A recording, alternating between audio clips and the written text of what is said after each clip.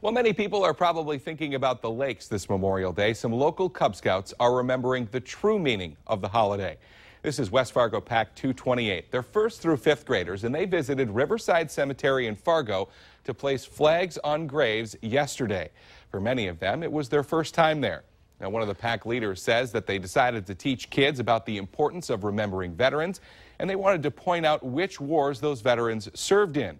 One of the boys in the troop was even able to put his flag on his great-grandfather's grave. Boy Scouts in Moorhead also planted flags on veterans' graves yesterday.